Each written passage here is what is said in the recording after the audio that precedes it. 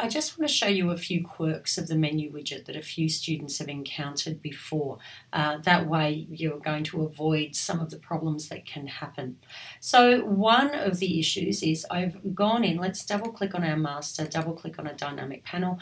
I've added our final page, I've resized it, made it wider so that it is pretty much the size that I will want it on a computer screen.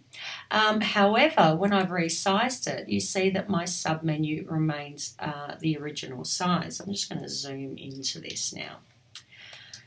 And you'll also notice if I select it, I don't have the option of resizing it. It doesn't have the handles there. So how do I resize these?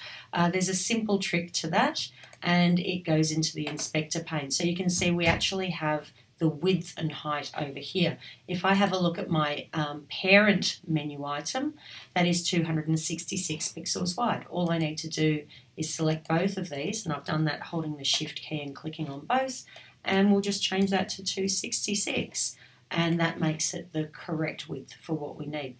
Another thing that a few people have noticed is, I'll close out of this, our menu is currently in a dynamic panel. I've taken the back fill off that. We did have a fill, and I'll show you why in a minute. But sometimes people will place it and it will be, okay, you know, towards the bottom of the dynamic panel. Then when they go to preview it, they notice, oh, hang on a second, I'm not seeing my whole drop-down menu. And that is because it lives in the dynamic panel. It kind of acts as its own little microcosm, its own little page, and it crops it off. It doesn't show any of the overflow. And so if you want the drop-down menu to appear, you actually need to make the dynamic panel longer or taller. There we go. So now you can see it. So if it's chopping it off, it's because the dynamic panel is chopping it off. Another thing that a few people have encountered is, okay, if you want your menu to be 100% of the width of the page, how do you go about that? The answer is really you can't.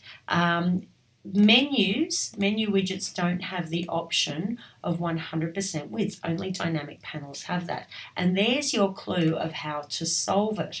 What you do is you actually go and get a dynamic panel and you pop it behind your menu, making sure it's the same height or a little bit bigger if you want it a bit bigger. And you give it the background color of the same color as your menu,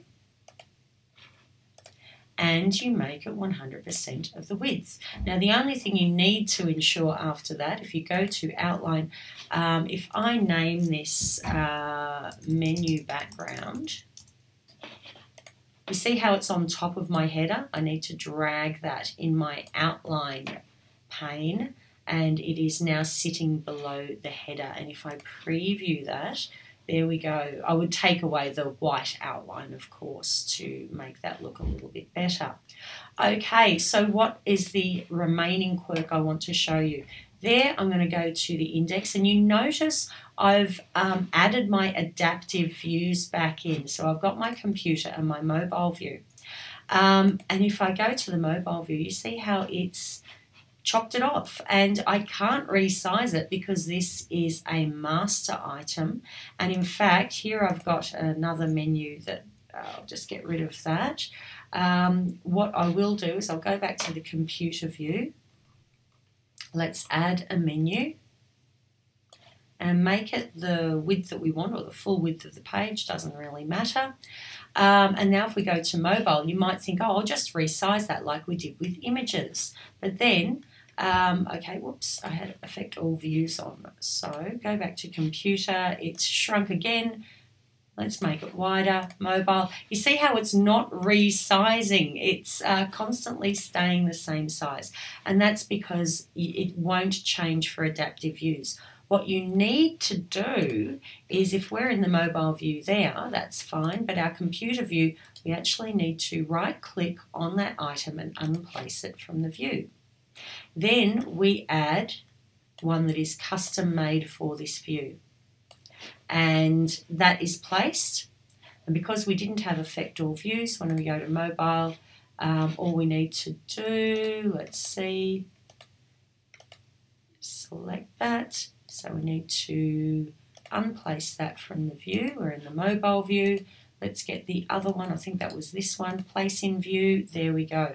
And so now when we swap between the views, we can see it's placing one and unplacing the other. And you can do that with your master element for the header as well. You need to actually create a new header for mobile view. That's not a bad thing because you usually want it to look different for a mobile device and not be as obtrusive, so not take up as much of the space, especially if it's going to be a sticky header, and often the navigation you want to have collapsible mobile navigation instead.